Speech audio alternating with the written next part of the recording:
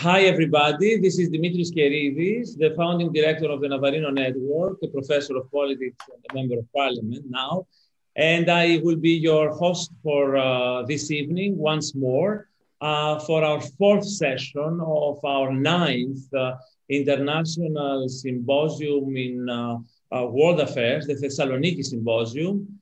It is an event that started 8 years ago, back in 2012, on the occasion of the centenary of the liberation of Thessaloniki, the city of Thessaloniki, organized by the Cultural Society of Entrepreneurs of Northern Greece, headed by Stavros Andreadis, under the auspices of the city of Thessaloniki and its mayor, now Costantinos, and with the support of the Navarino Network and the Konrad Adenauer Stiftung, the Athens and Nicosia office. Henry Bonner, the director of the Adenauer Foundation here in Greece, greeted us and saluted us at the first session some 4 weeks ago. I would also like to thank all our sponsors, including the American College of Thessaloniki, Affixis organization, our media sponsors, TV and FM 100, the local municipal media of Thessaloniki, and Kathimerini, the Athens Daily. We are delighted with our panel tonight. I will say a few words about our two guests. Let me tell you that this is our fourth session. We have already been meeting every Monday since the end of November, November 30th, on various topics, politics, economy, Turkey. And today we will be dealing with an issue of great importance, of which most of us know something, but not really, me in particular, which has to do with technology, technological innovations, artificial intelligence, and the fourth industrial revolution. We try to bring in our symposium topics of great importance that will move and shape our lives in the future. And in that regard, it is very timely, this session today. We are being watched through our Facebook pages, Thessaloniki Symposium, Navarino Network, Cultural Society, Adenauer Foundation, our sites, in Greece and abroad. On average, we have some 6,000, 7,000, 8,000 viewers, and everything is being recorded and is posted for eternity through the help of the Daskalakis Foundation media platform, Blot. Now, as I said before, I'm delighted to welcome two Greek stars of the diaspora, Michail Bletsas and Constantinos Daskalakis. Both are quite known in the Greek public. They have been in the media and in the public view a lot. Constantinos, despite his young age, they have kind of fit perfectly the stereotype of the successful Greek emigre abroad, both in Boston at the famous M.I.T, the Massachusetts Institute of Technology, the great American university. Michail is a research scientist and the director of computing at MIT's Media Lab, where he has been working since 1996. We knew each other from our time during the Clinton years back in the 90s. He stayed there to continue continue excelling. I returned to Greece. He was a member of the core technical and design team for the One Laptop Per Child initiative. His current research interests include network security, wireless networks, automating fake news detection. I don't understand much of that. Everything is posted. You can find it on the internet. We have a very nice brochure made of the bios and the agenda you can consult.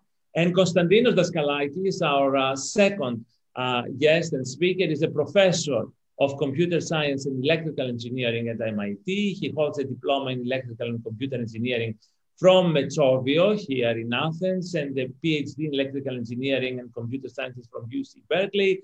He has worked on computation theory, game theory, economics, probability theory, machine learning. He has published extensively. He has obtained computationally and statistically efficient methods for statistical hypotheses, etc., etc. A very long and rich bio. Michael and Costantinos, welcome to our company, to our symposium. I really wish that next year or in some years to come, we will be able to welcome you in Thessaloniki, our beautiful city in the north, to have you live. We usually have 600-700 people in the room in Olympian Theatre, the central theatre of Thessaloniki. This year, of course, because of the pandemic, we have to do it online, but with some great success. And technology has provided us with the means to have this transatlantic dialogue, which is very important. You will have a few minutes in the beginning for an opening statement, and then we will turn into our discussion with me posing some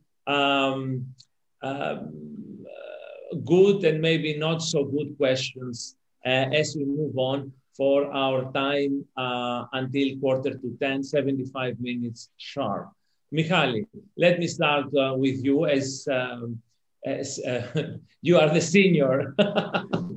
Thank you for reminding me that. And thank you very much for the invite. Being a graduate of the Aristotle University of Thessaloniki, I always welcome the opportunity to come back to the city where I started my career and from where I got lots of experiences, very pleasant experiences. I always enjoy the opportunity coming back, even virtually, as today. Our theme is a little bit general. We would like to focus a little bit. I thought we're going to focus a little bit more on artificial intelligence, which is one of the main components of what we call the fourth industrial revolution.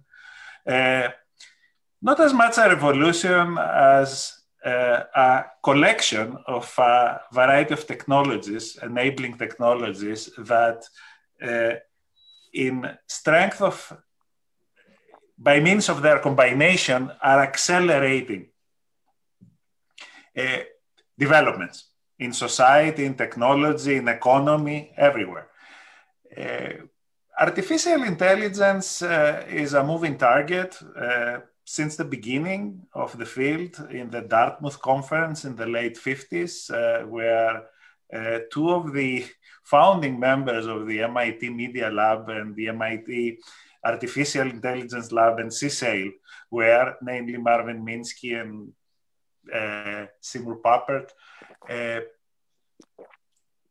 The goal is to essentially study intelligence, which also is not very well defined, and to replicate essentially human intelligence. What we call in our profession artificial general intelligence. This goal has always been 20 years away, since the beginning of the field.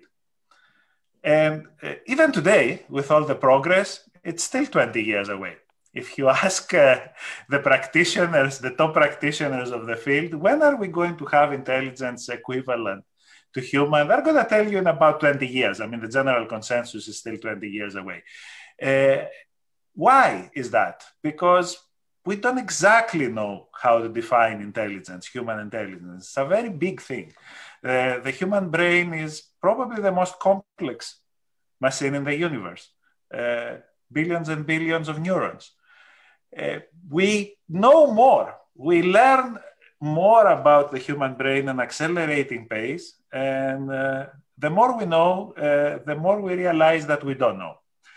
Nevertheless, in the recent years, we had an explosion of what we call artificial intelligence, and mainly in the form of one of the techniques of artificial intelligence, namely machine learning, and even more, one of the sub-techniques of machine learning, which is deep learning.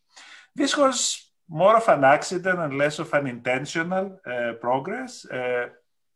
Computers became fast enough to run algorithms that were not practical until a few years ago. And more importantly, we have a lot of data available to us.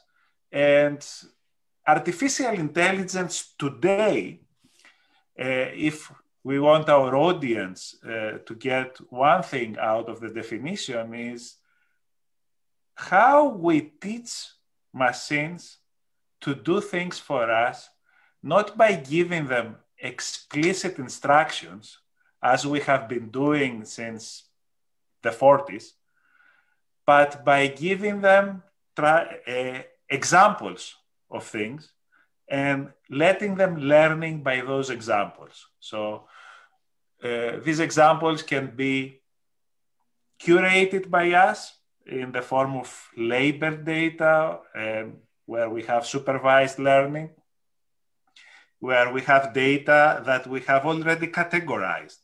So we have images, and we know that we have, images of cats or dogs or whatever.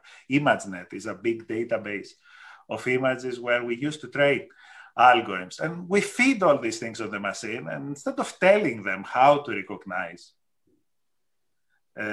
something, we give them examples of that thing. And we also can do it by giving criteria to the machine and letting the machine, see if it can meet those criteria. And that's how we usually train machines to play games. We give them the rules of the games. We tell them, play games with yourself. And you know when you are going to win and you are going to lose, and that's how you learn how to do these things. And that's the example of reinforcement learning, as it is called in our section. And this is sector, and this is how one of the most fundamental examples and most impressive examples, which was a few years ago, the dominance of machines over Go players with Google's DeepMind's AlphaGo system. So artificial intelligence these days is about data. Artificial intelligence is about looking for patterns into data that are impossible to analyze in the normal way by humans. And in that form, it has a few characteristics. It doesn't understand about higher level mental notions. It doesn't understand about cause and effect.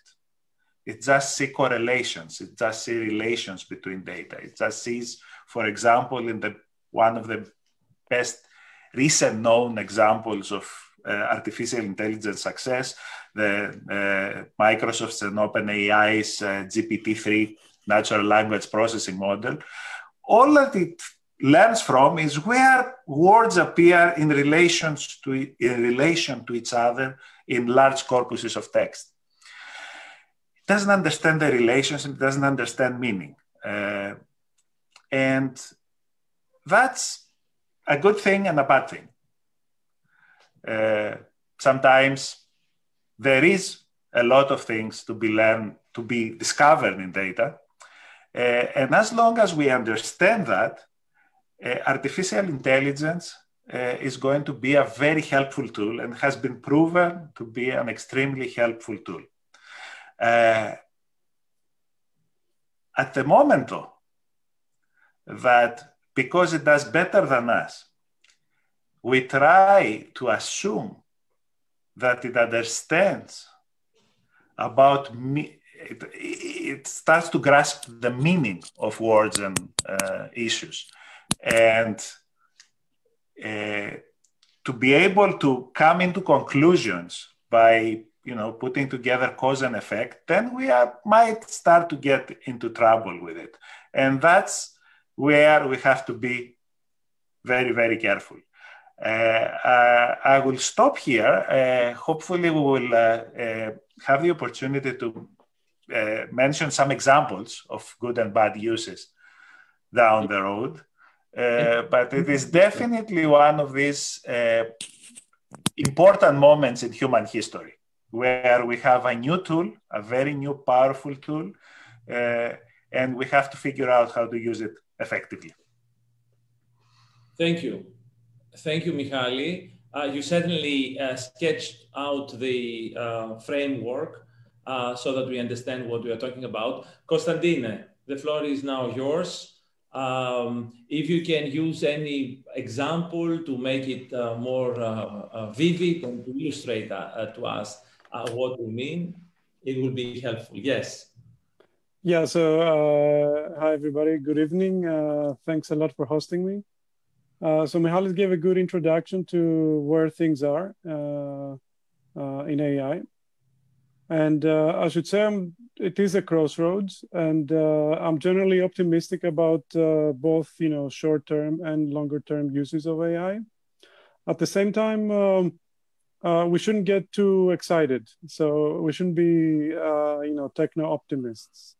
Because as Michail has been saying, history has shown that AI alternates between periods of over-promising and over-excitement and periods of stagnancy. And currently we are going through a period of over-excitement, which of course is going to hit a limit. And that limit is scientific. So there are just some things we can do and some things we have no idea how to do. And no hardware is going to get us there. So in particular, we should take developments at face value. And we should understand what these developments really are. So let me give a few examples of what we can do well, what we cannot do well, and also what I think are the challenges that we are facing. So things we can do well, to some extent at least, are speech recognition, to a lesser extent, image recognition, and playing some hard games that are well-defined games where the rules of the games and the payoffs to the players are very clear. Famously, a few years ago, the AlphaGo algorithm was able to beat the champion, one of the best players in Go in the world. Okay, Go was considered to be a super hard game for computers to play, but that milestone was reached earlier than we thought. So that's great. That is a true success. Right, so together with image and speech recognition. On the other hand, understanding, okay, so if you want, image and speech recognition is more about pattern matching. At a deeper level, you want to understand the meaning. And when it comes to meaning, we haven't made much progress. So in particular, text understanding, so answering questions about a text you read, doing dialogue with another person, translating text, generating text in a way that sort of like as you span pages and pages of text, it actually maintains some coherence. These are things we cannot do very well. And then there are things we cannot do well at all. And these are what human brains are remarkably good at doing, which is to transfer learning, which is to transfer intuition and cognitive abilities from some interesting cognitive task that they have acquired to some other somewhat related cognitive task that is not identical. And humans can do that without, without consuming a lot of examples from their environment. So they can easily adapt. If you know how to walk, you don't need too much trial and error to know how to bike, and you don't need too much trial and error to know how to ski, right? So a robot, if you teach a robot to lift glasses from a table, and then you want to teach it to lift plates from a table, you have to retrain it. You have to throw at it a lot of examples to learn how to adapt from lifting glasses to lifting plates, right? So humans are remarkably good at not needing a lot of practice to transfer between related cognitive abilities. So this is where science is just not deep enough to be able to address. Now, on the more technical side, and I did say that like we have learned speech, and we have acquired the ability, like computers are good at speech and image recognition. Nevertheless, they're not as good as you think. So they are good under lab conditions. At least image recognition is mostly only good under lab conditions. If you take an image recognition algorithms outside of certain benchmarks that have been used to train it, then the accuracy drops by a lot. Generally speaking, AI algorithms are not robust to changing the conditions within which they were trained. So that's a big issue. They're generally data hungry. And the more complex the cognitive ability you want to learn, the more data you need. And, despite, all this talk about big data and,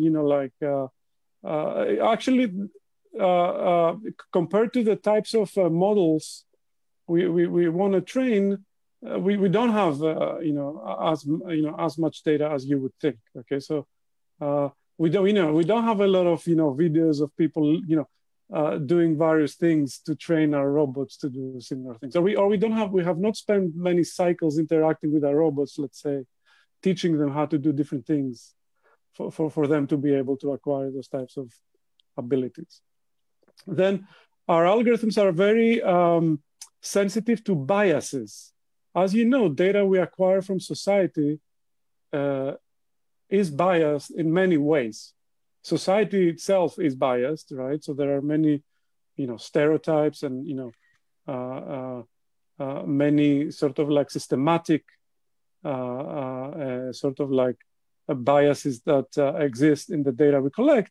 And these actually trickle down into the algorithms that we train. So that's a big issue as well. Back to not understanding meaning and more doing pattern recognition, our algorithms do not understand the causal relationships between phenomena that they are observing. They mostly pattern match that, when something happens, something follows, but they cannot distinguish the causal relationship between, is it rain that causes, people to be out with umbrellas, or is it people with umbrellas outside that causes, the sky to rain? So current algorithms do not understand the causal relationship between phenomena they observe. They're not good at coexisting with each other. So learning algorithms can learn in isolation, but when you put two of them together or more of them together, they have a hard time competing or cooperating in an environment. And finally, so there are a lot of issues around for what applications you want to use algorithms, given their accuracy and given the potential biases that they have, and so on and so forth. So should we use algorithms, for example, in the judicial system, if those algorithms are trained on data that are provided by a society that has certain stereotypes and biases? That's not very clear. We have to have a very good understanding about what biases are incorporated in our algorithms if we want to use our algorithms to make decisions that should be fair. Okay. And lastly, last remark, and that's back to what I was saying earlier about not being techno-optimists. Technology is not going to solve everything by itself. We're not going to reach a point where sort of like we're going to create the mega algorithm and the mega sort of like learning system throw at it a lot of data and let it figure it out all by itself. We need interaction with domain experts to achieve all the promise that we're looking for in this space. So currently a lot of progress has been made without so much input for domain experts.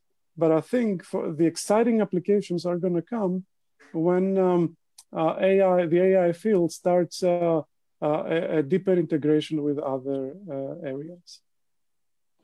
Thank you, Constantine. I guess you have both answered a question I had in mind about techno-optimism. My good assistant and associate, George, sent me a video of a famous debate between the heads of Tesla and Alibaba, in which Elon Musk claims that machines will become smarter than people, and the Chinese Alibaba owner claims that this won't happen. I guess you both are quite realistic, techno-realist rather than techno-optimist in your assessment of the ultimate potential of AI. Or so I think, Michail, no? Look, I'm an optimist. I'm not a techno-optimist. I believe that technology is one of the great tools. It's one of the great characteristics of humanity. We use tools and we develop more and more powerful tools. I mean, this is what makes us human. One of the main things that makes us human. But it's not the tools that give you your values. Values set your goals, and you use your tools to achieve your goals. So it's a much more complex ecosystem, and definitely I don't believe that just by making better tools you are guaranteeing a better outcome. On the other hand, I do believe that machines have become smarter than humans in very narrow tasks. And I will give you a very simple example. This is a real example. This is something that a paper published from the Auto ID lab at M.I.T. recently, and has to do with detection of COVID. One of the main problems that we had with this pandemic is that testing is still not widely available. We saw that especially in Greece. Well, some guys from the Auto ID lab and girls, some researchers from the Auto ID lab who were working on an algorithm to detect Alzheimer's, early on Alzheimer's, by using vocal cord audio samples, forced cough samples. So they told people, okay, do some coughing on the microphone.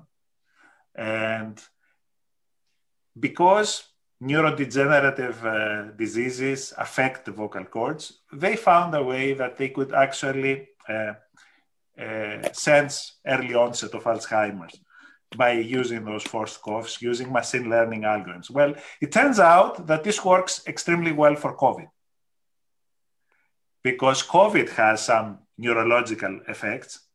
It does affect your vocal cords, and they were able to collect over 70,000 cough samples from volunteers that contributed to those samples over the internet by using their webcams, like we are doing right now, or their cell phones. And they were able to retrain their model, as we say in this, in the context of AI. Usually I'm going to open a parenthesis here, in the older era of computing where I grew up, we used to call about algorithms, because algorithms is a sequence of explicit instructions. Now we are talking more about models, because yes, these are algorithms, but they are very generic algorithms, which we train. We feed them with data, and if we feed them with enough data, and in this case, they fed them with data and they said, okay, this cough comes from a sick person, this cough comes from a healthy person. You train enough the model, and they were able to detect COVID with 100% accuracy afterwards. Let me ask you something before I turn to Costantinos. What you said in the very beginning kind of is in my mind, sticks with me. Is maybe the term intelligence the problem? I mean, you refer to the human brain and kind of you made a parallel between artificial intelligence with human intelligence.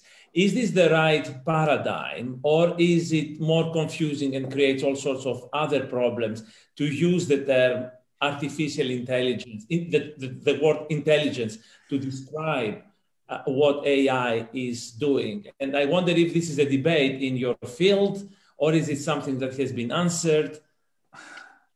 Well, no, it hasn't been answered. And it's a great question, because artificial intelligence as a field is moving ahead by setting benchmarks. However, every time one of these benchmarks is achieved, one of these goals is achieved, we stop thinking about that task as intelligent. So the famous first debate at MIT was between a philosopher and the early guys at CSAIL, where Costantinos works, as to whether a computer will be ever able to beat a human in chess. We are talking about the early 60s for that. That was the original benchmark. And we know what happened. We don't consider chess playing such an intelligent, a sign of artificial intelligence anymore, because most machines with a chess program can beat most humans these days. That doesn't mean that the machines are intelligent anymore. So before that, it was whether a computer could do algebra. As soon as we did that, so we keep moving as humans the goalpost further and further out. So it is definitely an intelligent task, but it's a narrow intelligent task. And I think that's the way I would answer it. Costantinos might have a slightly different definition there, but it is narrow. And the important thing is what Costantinos said before. It's the transfer of knowledge and intelligence and applying what we learn doing one thing into a completely different context. And that's what we have been extremely good at. And that's what machines cannot do. And how we do it eludes us still. I understand. Now, Constantine, give us some practical examples. What the hell is this AI in our daily life? I mean, how would it facilitate it, make it better, more productive, happier? I don't know. I mean, why should the average man, the average Joe in the street care about all this talking about the new age? Right. So, I mean, so there are many applications already of AI and, very recent AI technologies that are already deployed, but not as many as you would think. So the primary, like let's say the most robust recent development that is already deployed is speech recognition. Your ability to talk to your Google and do search by voice or Siri or other similar technologies, Alexa and so on and so forth. These are technologies that are already out there and they're working very robustly. So, so back in the day, even like 20 years ago, if you would call a phone call, like a phone center with an accent, you wouldn't be able to navigate the phone center. Like, your accent would just be rejected. So now you talk to your Alexa with, whatever accent. And you can, perfectly direct it to do whatever you want. So that is an example of a technology that is robust and hence already deployed. to a lesser extent, image recognition is deployed. I mean, image recognition is used a lot by, for policing, I guess. Like, it's also, so mostly, I guess, as you know, you can also search things in Google by uploading an image rather than typing a term or talking to Google. You can upload an image and also do search via image to get related images. So these are two example applications, right? Now, chess and some game playing is also obviously already deployed. And then sort of like a lot of what happens behind the scenes in lots of the technologies that you are using, be it, what advertisements you see when you go online, like how news are prioritized in your news feed, what messages various bots in Twitter sent you. Lots of these are enabled to some extent by AI. Okay. Dimitri, Yes. I will disagree a little bit as to how much image recognition is deployed. Image recognition in specific contexts is very widely deployed. So, for example, in my supermarket, when I go to the self-checkout lane and I put, a few pieces of fruit into the scale, the automatic scale already has suggestions for me as to what kinds of fruit these things are, to give you a simple idea. The cars that you drive are already recognizing speed limit signs. This is not, I drove a car like that in Greece. I rented a car like this in Greece 3 years ago. It was a simple, very inexpensive car, not very expensive. So, but it's in narrow context, I think, but it's very widely deployed. However, the most wide application of AI right now is the recommendation engines that you see on the big internet platforms. On the what? On the big internet platforms, on Facebook, on Google, and they are the applications that are trying to maximize your engagement with them, right. Trying to predict what you would want to see or do afterwards, so that they can keep you there. And this brings me to my next question. Is this all an American invention or an American-dominated industry? I mean, as a political scientist, and obviously as a politician, I'm very interested in the geostrategy of this fourth industrial revolution and AI. And it seems to me that especially this internet is dominated by those American tech giants like Google and Facebook. And there is all this talking about how to constrain them and control them. I wonder if you look on the globe from a distance, where is this AI happening the most? What are the leadership centers, and where does Europe stand? So I think, there is a very clear competition for talent.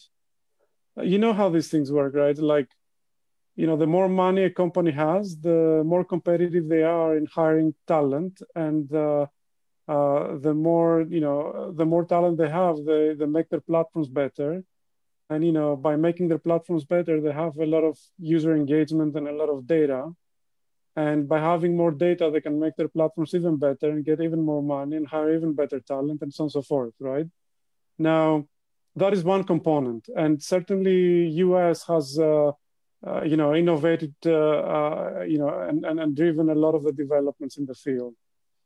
At the same time, a lot of other countries have realized that this is sort of like a survival strategy, that, being competitive in this field is important for survival of their economies.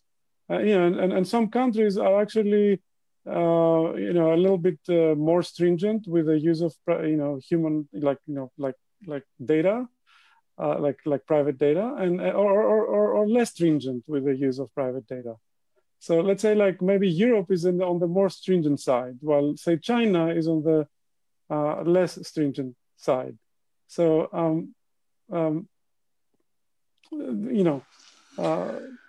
so again, a lot of the developments are in US, but China, Canada, and Europe are also contributing. I will come back to you, Constantine, in regards to your word talent and how can our societies better look for, exploit, and reward talent. And obviously, this is a question for our own country, Greece. But before that, Michail, you wanted to say something? Yes, I think that we are looking at a very bipolar world right now. Definitely, the US is in the forefront right now. Definitely, it is large corporations that are driving progress in that area. And that has a lot of implications, and we should revisit that. As Costantinos said, China is also, because of the size and because of the totally different philosophical approach that they have towards privacy. They have a lot more data, and they have a much more surveillance-oriented application framework there in mind. They are doing very well in all the standard applications of AI that has to do with, for example, language manipulation, translation, etc., etc. And Europe is falling behind. I don't think that Europe is contributing, is pulling its weight at this point in time, mostly because it's fragmented, but most importantly, it doesn't have the big companies that are driving this.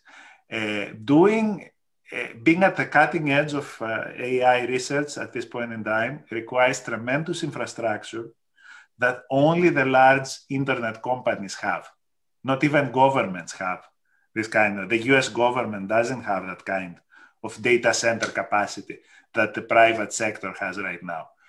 Nevertheless, as the example that I mentioned before, I think that we can still, universities and top universities can still compete by sheer human brain power, and to a large extent because a lot of this talent that works for this AI, these big internet platforms, are doing things that are not so beneficial to society.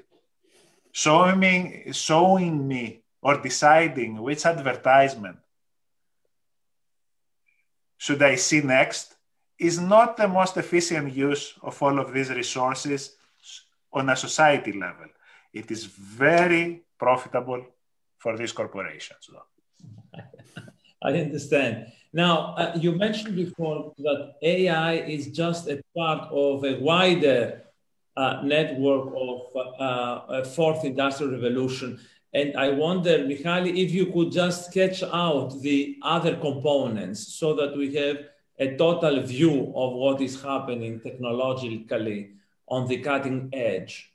Well, it's all internet and computing based for the most part. And to that, I will also include genetics, because that's also the study of code. And where the progress that we see would have not been able without computing. But you can add to that additive manufacturing, what we mostly call 3D printing. You can add robotics to that. You can add big data science and data analytics that we can do at scales that we were not able to do before. It's all computing based, though. Computing and communications based. 5G. People are adding to that augmented intelligence, augmented reality. Virtual reality. All of these applications that have to do with the manipulation of information around us. Now, Constantine, I want to turn to you and ask you if you have thought about risks and dangers involved in these developments, and what are they, if any, and what should we do to counter them, and where is the world moving into this utopia or dystopia of new technology? Yes, I'm going to start with an example that Michael mentioned earlier, of that of self-driving cars and the deployment of image recognition. Actually, image recognition is very bad. So it's very prone to error. And for example, famously, you can very easily perturb an image you feed to a computer to confuse it, thinking that the speed limit is a stop sign, or, speed limit, 50 kilometers an hour is 100 kilometers an hour. So you can put you can take a speed limit and put stickers at the right places, white stickers at the right places, and fool the algorithm to think whatever else you want it to think.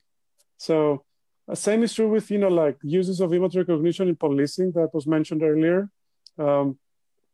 It's easy to sort of put the right makeup to think to make the neural network believe that you are, I don't know, Claudia Schiffer or whatever, right? You want it to believe. A student of mine at MIT 3D printed a turtle out of plastic and painted the shell of the turtle in a way that to a human eye still appears like a reasonable shell for a turtle, but if you show it to image recognition algorithms, it classifies it as a rifle. And rifle is an arbitrary choice. They could make the algorithm think, that this little turtle is whatever they wanted it to think. Okay, gold. Image recognition, as well as speech recognition, but they're very prone to orchestrated attacks. So when we are to deploy the technology in the real world, we should be very careful about what it really can and cannot do. So we shouldn't be thinking that, we have a robust piece of technology that we're going to put in self-driving cars and, slip in the back seat and let it drive us, in the city, okay? So we have to be super careful about, how exactly we use it and within what context we use it, okay? So if we're going to use image recognition in our car, maybe we should have other systems that, will counteract strange decisions that the image recognition software may make. So that's point number one. So that's one big danger, okay? So deploying the technology, thinking it can do something when it's not, robust, opens a huge safety issue. The other issue is something I mentioned earlier. We have to do with bias in the data. And again, maybe law enforcement is another good example. So, as has been mentioned several times in this discussion, so algorithms learn from data. So now the question is, who is going to curate the right data set? And where are they going to get it from? A standard place to get data is the world, but however, the world has certain systematic omission of data or systematic amplification of data. So you can very well imagine that, sort of like a subpopulation who has a smaller voice expressing their opinion within a bigger society is going to be underrepresented in the data that you collect from that society. Or to give another example, if a certain subpopulation has not been getting bank loans to open their businesses because of whatever stereotypes exist in the society, then you won't have enough data to know whether or not they can reliably receive loans. So now if you train your algorithms using data that is already biased, your algorithm is going to incorporate the biases that it sees in the data, thinking that these are really representative of the underlying phenomenon. Combined with what I was saying earlier, that these algorithms are not able to understand causal relationships between various variables that are being observed, it may misunderstand a correlation that is explained by some bias that exists in society with causation. It may think that a certain subpopulation is not receiving loans because they're unreliable, rather than a certain subpopulation does not receive loans because we are all biased against that subpopulation. I understand. So we have to be very careful about exactly what the algorithm has learned if we're going to use it. And last point is, as I was saying earlier, like interaction of learning algorithms with each other. That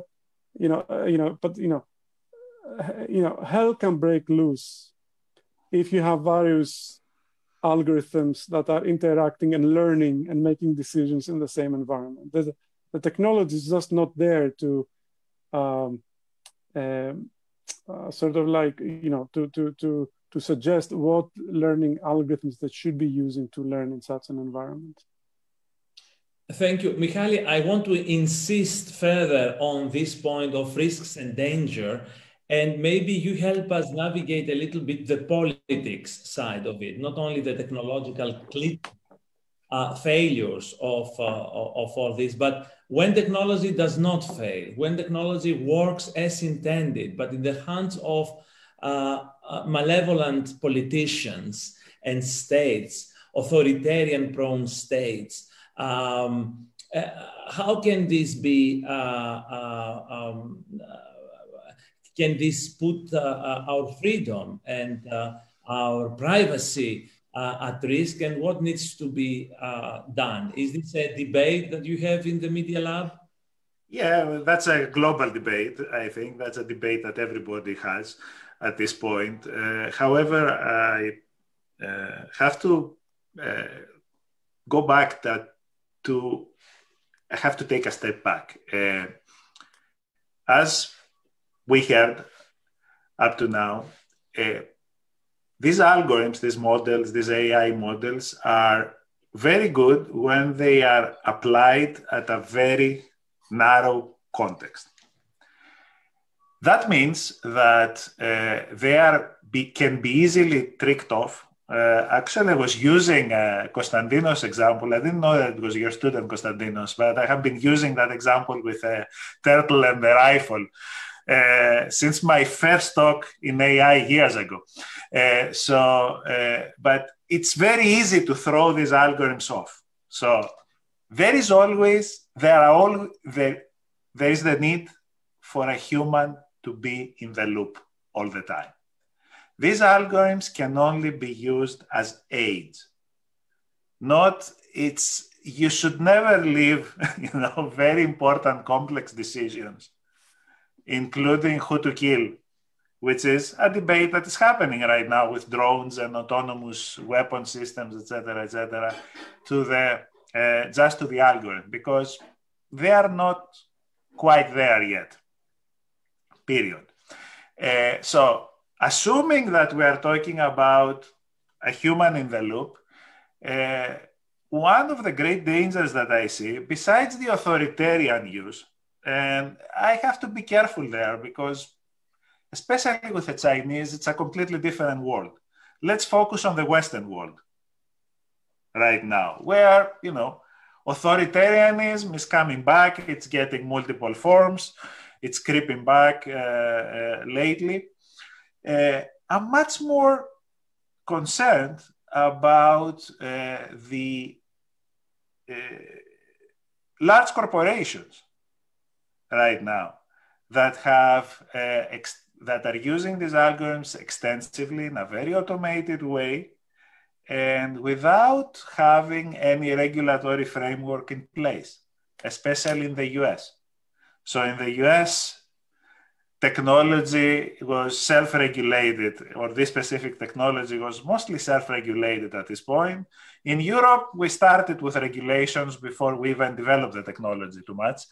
It's global, but I'm much more concerned about, for example, what Facebook does with all the behavioral data that it collects about each and every one of us, and to which they are accountable to none, especially with their stock structure, with a special stock structure. They, it's all in the hands of Mark Zuckerberg, who has very detailed behavioral profiles about each and every one of us, where through advertising, which Facebook doesn't do, other people do very effectively on Facebook, they can actually modify behavior. If you know all the buttons of each person, then you can push the right buttons at the right time. I mean, this is not something new. I mean, that's the purpose of advertising, to modify your behavior towards a specific goal. But now it can be done at a very precise manner through artificial intelligence, through machine learning algorithms that are not accountable to anybody. And there are no humans in there. So one of the things that Facebook did after all the negative publicity that it got since 2016 is that they did hire a lot more people to oversee those algorithms. So this is the point that I want to make at the end of the day. This is not about autonomous artificial intelligence. This has to be about augmenting human intelligence. And if we want to do it like that, it means that humans have to remain into the decision loops that these things are taking, whether these are decisions about financial risk. It's a good thing to have another tool to estimate financial risk, but it shouldn't be the only one. It is a very good thing that computers can detect skin cancer at a higher accuracy than dermatologists. That doesn't mean anything. That doesn't mean that we don't need dermatologists. It's a very good thing that computers can write standard legal documents better than attorneys. But I mean, if I hear one more person saying that we don't need attorneys anymore because of that, my head is going to explode. So that's the important thing. And unfortunately, there are certain incentives, financial incentives in society that push us towards that. And that's the big danger also. And that's where we need to focus attention. I'm receiving questions from our audience. Costantinos is back. Thank you. Let me now, as we move to our closing, to turn a little bit to two issues. One is Greece, and where does our country, our beloved country, stand in these developments? And the second is COVID, which is the general topic of our symposium. Let me start with the latter. How do you think COVID has affected these transitions, these technological developments? Constantine. Sorry, give me just a sec, because I'm connected with two cameras. Hang on a sec. Yes, we have you double. Yeah. Okay. Okay. So COVID has accelerated, not just for Greece, but across the globe, our transition to online. So are you asking me regarding AI specifically or more broadly? More broadly. Yeah, so yeah, and I think that transition is here to stay. So not to the extreme extent that you know the transition has happened till now, but I think a lot of work is going to happen remotely, because the recent experience has proven that some of this work can indeed happen successfully remotely. So at the same time, and speaking for myself, you cannot replicate, for example, academic research remotely. It's certainly good that I can, keep my connection to my students, but the types of impromptu discussions that you have that are unplanned and which lead to interesting ideas, or the random event that the random talk that you attend, which gives you ideas for your own research, are not things that you can easily replicate online. So what I see happening is that a lot of the work is going to remain remote. Maybe even rents and real estate in New York and Silicon Valley is gonna drop because of that, because a lot of tech companies are gonna be part remote. Nevertheless, this experience has taught us that we really appreciate human interaction, and there are certain things that we miss and cannot be replicated online, and maybe we're going to come out of this wiser. Another point I would like to make regarding science and COVID is that COVID was an example where, first of all, science was very reactive and gave us vaccines that are hopefully successful to fighting the disease in very fast.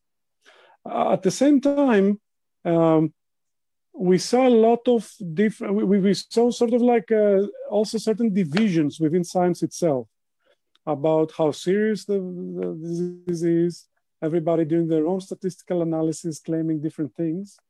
And ultimately, an overwhelming amount of opinions that are creating a lot of noise on the internet, and I think we should be doing better. Okay, so we should be doing better. So it's fascinating what you are saying, because on the one hand we have the reaffirmation of science and the importance of science and the triumph of science with the early discovery of this vaccine. And at the same time, we have this amazing confusion brought about through a technological advance, which is the internet and the new media and everything that is going around us. So we have both worlds at the same time as a result of the technological advancement, confusion and the achievement. Now it's time for me to make a personal confession, or maybe to make someone else personal confession. While Michalis is talking to us from Boston, where I just saw and I heard about these 2 feet of snow there in Wesley, Costantinos is talking to us from Athens, from Greece, and maybe that's why his connection is not that great. It tells a lot about the work we have to do with the 5Gs. And in that sense, he presents, your personal stories are both parts of, how should I put it, the failures of Greece and the opportunity of Greece. On the one hand, you are 2 bright Greeks who left Greece and had your career abroad. And on the other hand, through this disengagement, decoupling of work from residence because of COVID, maybe more permanently in the future, bright people like Costantinos will continue working for M.I.T, but can reside in Greece and enjoy the benefits of Greek life away from the snow and the problems that Boston life has. So it's an interesting juxtaposition. Tell me, Michalis, what should Greece do in that regard, not to miss the train of the fourth industrial revolution, or is it a train that has already departed? No, there are multiple trains. The first thing that it should do is really work on its educational system. The educational system of Greece is failing a lot of people. No? Yes, we shouldn't look at people like Costantinos. Okay, you know, he's a product, he's a full product. He has a brother also who's a professor at Harvard. So, you know, case solved. If, you know, two brothers from a public school attending a public university can make it at the top of the top, then we are okay, which is what I hear all the time. And I'm getting annoyed. We are a small country. We can afford to fail people. We shouldn't be looking only at the Constantinos Daskalakis, who is where he is, partly because of the Greek educational system. But what happens to the rest of the people that are getting failed by the Greek educational system? And our system suffers in the context of artificial intelligence, since you put it this way, we started this way, from one of the great pathogenies, or the biggest pathogeny right now, is that we are asking from people that are 15 and 16-year-old to decide what they are going to do in life. And we are splitting them. We are separating the humanities from the sciences very early on, creating people, producing people out of this educational system that might have been great for the second industrial revolution, where you didn't have to answer complex questions, ethical questions like those all the time that the technology is posing. And we are separating them, and we are telling them at 17, you have to declare what you have to have decided what you are going to do in your life. When, unlike myself, who is much older than Costantinos, and maybe Costantinos, who have the luxury of doing pretty much the same thing, most of these people will have to, you know, change things that they are doing. They have to reskill. They have to learn how to learn at school, which is not what we are doing. We are staffing people with knowledge, with that, you know, you can find out. Not how to acquire the knowledge, but just stuff it in there in a static set. So we really have to change our educational system. If one thing artificial intelligence showed us, the progress of artificial intelligence right now is that, you know, humans are still very important. Human intelligence is very important. We have to cultivate that much more importantly. That's a long-term goal. This is where we are suffering big time. I'm going to go to a more short-term goal. I'm privileged to have seen the plan of the Ministry of Digital Governance about our national plan for AI, which is a very detailed plan, very holistic, and it puts a very ambitious goal. Since we are not going to be producing very large infrastructures here, we are in a peculiar place, speaking a language that not too many people are speaking. We have some traditions, we have some heritage, and our heritage has to do with democracy, has to do with philosophy, has to do with ethics. And they are concentrating heavily on how to make AI trustworthy, ethical, dependable. And I find that as a particularly ambitious goal, and we have to be ambitious. Greece always moved forward when people put very ambitious goals in them. And I find it very ambitious because unlike what happens in other countries, Greece doesn't have to be that careful about AI. And the reason that I'm saying this, in the application of AI, especially in government, we have a very long tradition about small group special interests, effective, having a disproportionately large effect on policy. So AI and data-based policy making can help a lot in Greece. And it's very ambitious for a country that we know has lacked in institutional quality to put as its goal to improve AI institutionally. But it's the right goal for the country.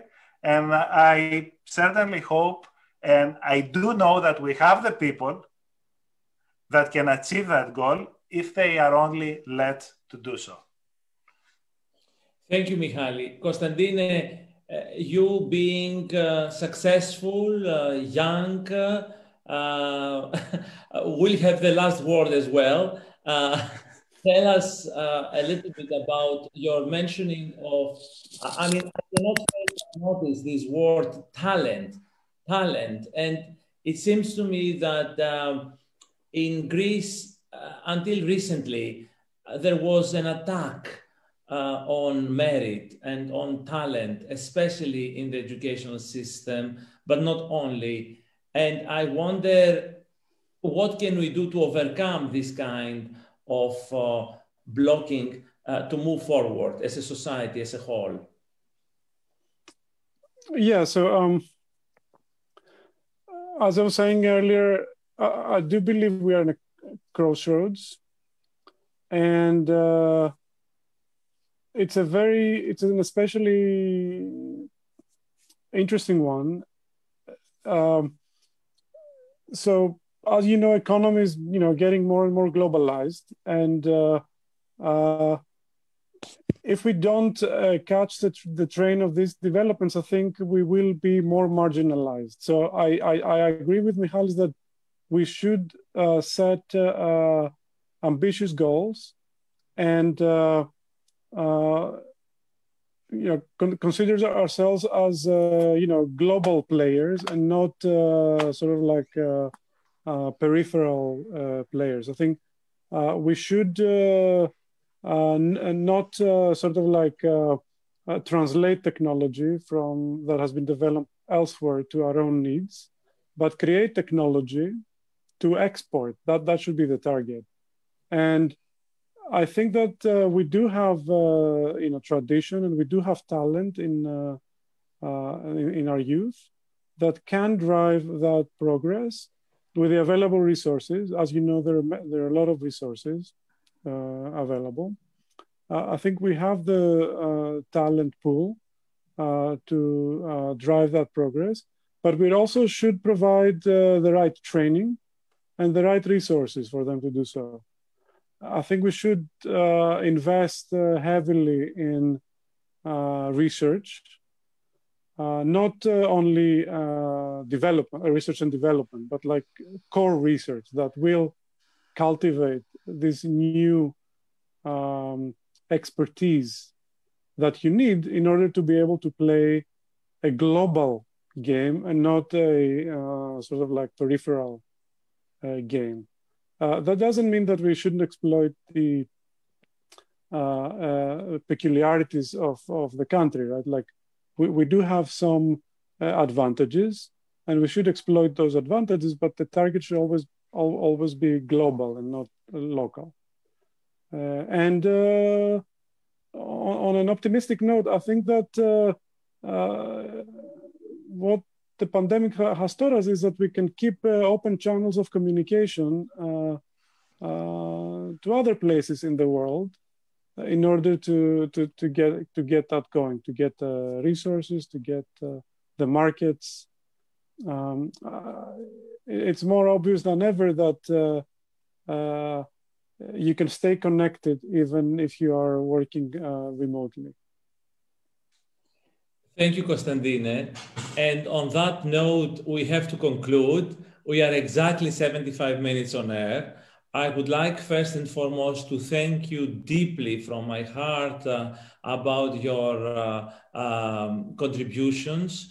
I know you are very busy. You have a lot on your plate. Probably you are sick and tired with webinars.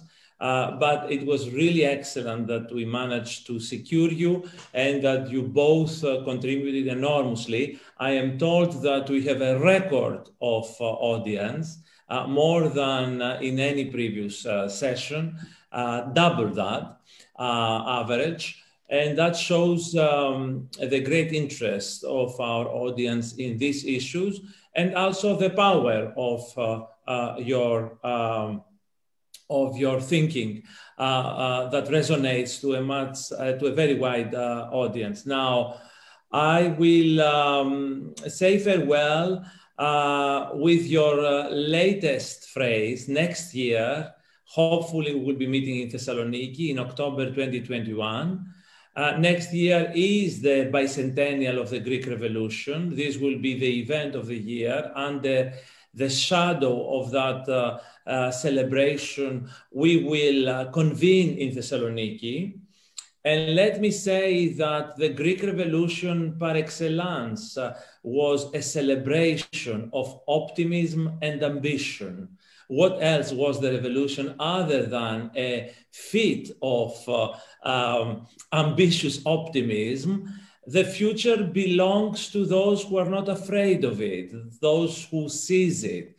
And I think we should learn the lesson of the revolution 200 years later to be optimistic and ambitious in our goals. Thank you very much. Thanks everybody for joining us, the thousands of viewers, our great sponsors, the organizers, this wonderful team of assistants without whom we couldn't be here today, from Babis to George to Lola to Pandelis and Lefteris and so many others. I just mentioned very indicatively the various names.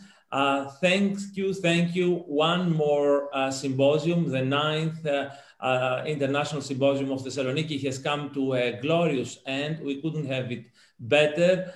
Thank you and Merry Christmas to all. Happy holidays and a very happy 2021. Thank you, Michail. Thank you, Constantine. Thanks for having us. Happy holidays. Bye.